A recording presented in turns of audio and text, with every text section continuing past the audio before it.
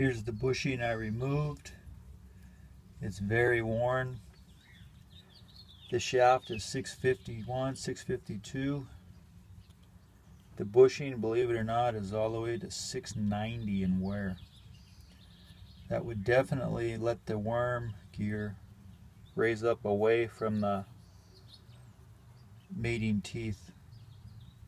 Not a good situation at all. I went ahead and made a new bushing, machined it. This one I machined it 654, so it would have a little bit of clearance. I drilled a hole.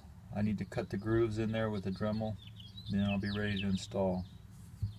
One thing I did notice on this one, even though it has the lubrication grooves inside, apparently this must have been retrofitted at some later date because it was never drilled for the oil hole. Kind of strange. Somebody shortcutted it, I guess. That's probably one of the reasons why it wore so bad.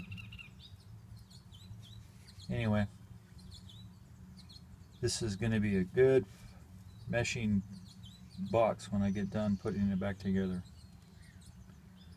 Should be 100% better than it was.